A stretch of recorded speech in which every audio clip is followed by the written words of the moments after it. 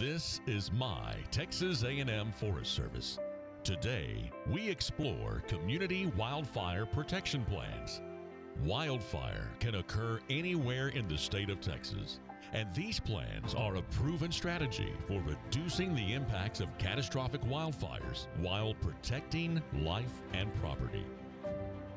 The reason we developed this plan is for the safety of not only our citizens and their property, but our first responders who have to go out and respond to these fires. 2011 taught us a lot about wildfires and what planning was worth, and we had an idea of what it was worth and how it worked up to that point, but it was a whole new ball game after that. We were sold very quickly how important a CWPP would be for our community, and we were honored to ask to be part of the program. Well, once we got back and we sat down as a team, we did an evaluation of what was worse, and we put plans together to make it safer.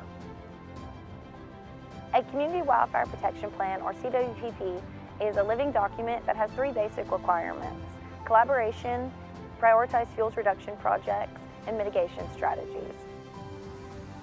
Wildfire has always been a problem in Texas, and through these plans, we hope to make communities more prepared. You got to have a plan, and then you got to exercise that plan.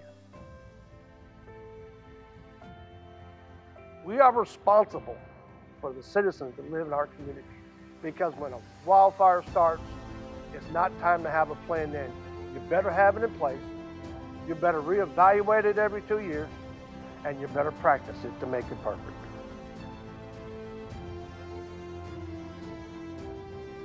CWPPs are a statewide program. Whether you're a small community in West Texas or a large city in East Texas, a plan can be written for your community's specific needs. It all starts with a Community Wildfire Protection Plan.